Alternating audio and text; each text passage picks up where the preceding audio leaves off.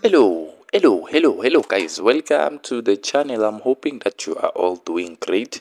So guys, Orlando Pirates is going to make a decision. They need to make a decision on Prince Ndlovu. Remember, I told you there's a striker who was coming to the Buccaneers in Alabama, Prince Ndlovu, from the 20th of March to the 26th of March, which was today. So Prince Ndlovu will be returning to Zimbabwe this coming week after he underwent trials at Orlando Pirates.